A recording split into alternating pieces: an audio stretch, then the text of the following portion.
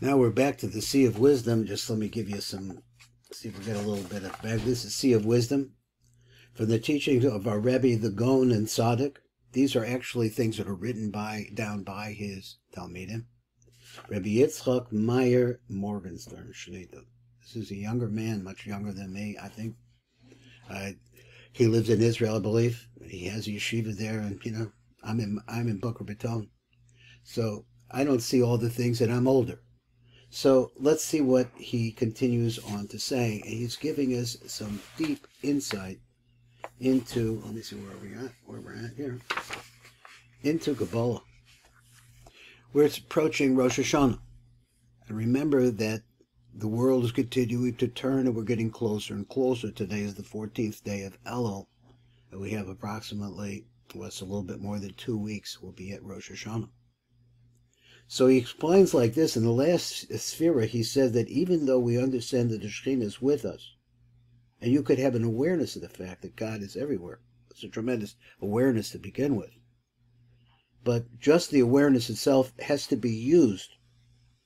It has to be used in order to transport us into the path of going back upwards, pulling ourselves up and out.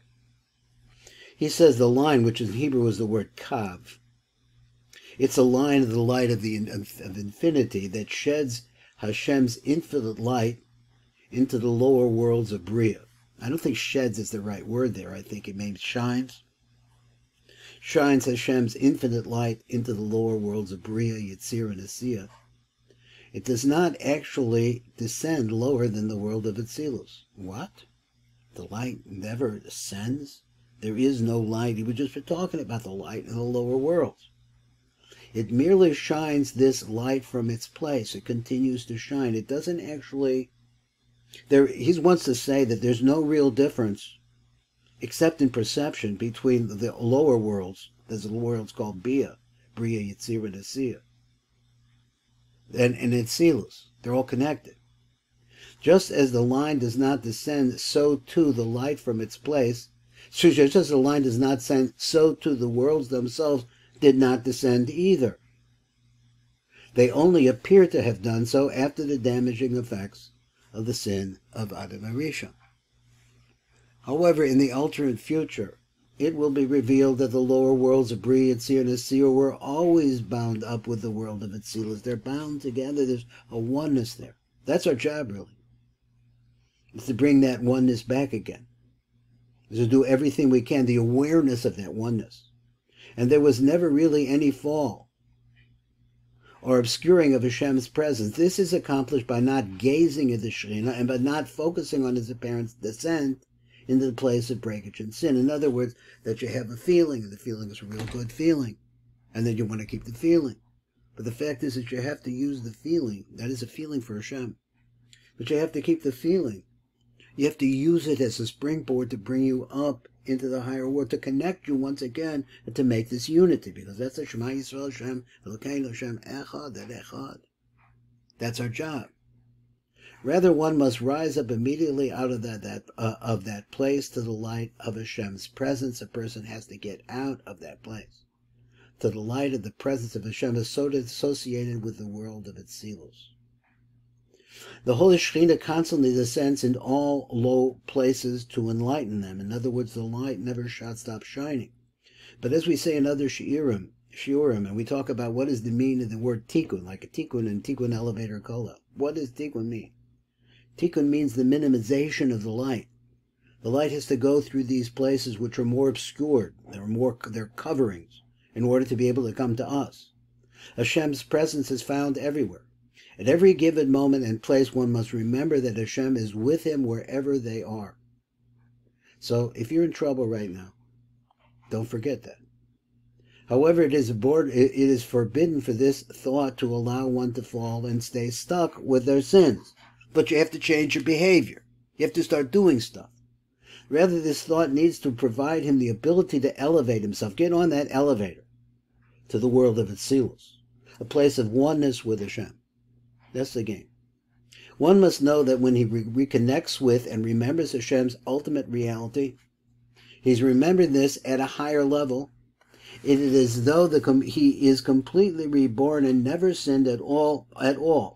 However, this is all contingent in not remaining in the place of sin. So the physicality of this world. Let's talk about parnasa just for example.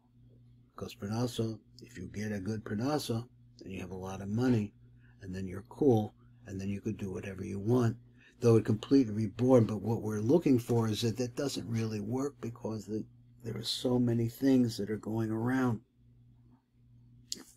His words is, it is always completely reborn if you're able to move yourself beyond that level of just trying to get money, trying to get the girl, trying to get this, all the things that break us, and never sinned at all. However, this is all contingent in not remaining in that place, the place of the sin, because what we have to do sometimes leads us the wrong path. We need to find our way back. As the day of judgment draws near, this Rosh Hashanah, everyone is seized by fear and trembling of what is to come. If you have a brain, then you realize that there's always more pain out there to be digested. The Zohar teaches that when the day of judgment arrives, the Satan, our opponent, because remember that the world is built like this. Shazeh keneged zeh bara osam, that Hashem made opposite. So that if there's going to be a kedusha in the world, a special pathway to the Shechina that we're talking about, but there's also a block for it.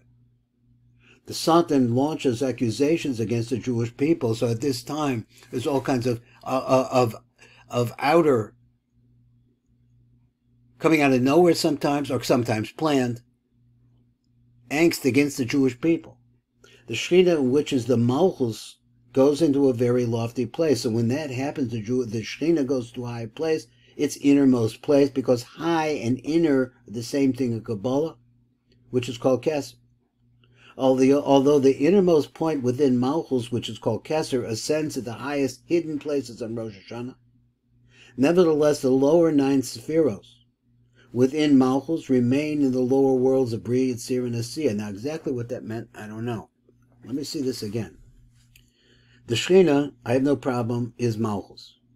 Because malchut is the name, Shechina is the manifestation, another name, goes into a very lofty place, its innermost place. The innermost place is called Kesser. Although the innermost point within malchut, which is Kesser, ascends to the highest hidden places on Rosh Hashanah, it goes up to these high places. Nevertheless, the lower 9 spheros, which are from Chochmah down to through malchut, the whole 9 spheres within malchut remain in the lower worlds of Bri, Yitzir, and Asiyah. In other words, they're still shining there. Even though that malchut itself at Rosh Hashanah achieves tremendous heights of oneness. But nonetheless, the lower worlds of Bri, Yitzir, and Asiyah are still receiving that light. The Shechina then seeks to appease Hashem and advocate on behalf of the Jewish people. In other words, think of it like this. The Shechina is with us, right? The Shechina is not some lofty concept out there. The Shechina is not flesh and blood, but the Shechina is right in our flesh and blood. That's more like it. So, and advocate on behalf of the Jewish people, she asserts that the Jewish people really want to do true tshuva. She asserts that the Jewish people really want to do repentance. And this is the Shechina, which is in Atzilut, which is all of this which is in us, in our physicality, that we really do want to be one with infinity. And it deprives the Satan the ability to accuse the Jewish people, and she fights the Satan, and gets in his way. And she stops the accusation. The lower 9 spheres within malchut remain in the lower worlds of Bri, Yitzir, and Asiyah to enable us to verbally confess in the sincerest way all of our sins. Even though one fully believes that Hashem is truly with us, even in the darkest moments, and this is his point, and in the seemingly separated worlds of Bri, Yitzir, and Asiyah, this knowledge must keep us from action. What action? From fully feeling the pain of one's past sins and doing tshuva and coming back to oneness again. Rather, one must feel the pain of one's sins and then do tshuva.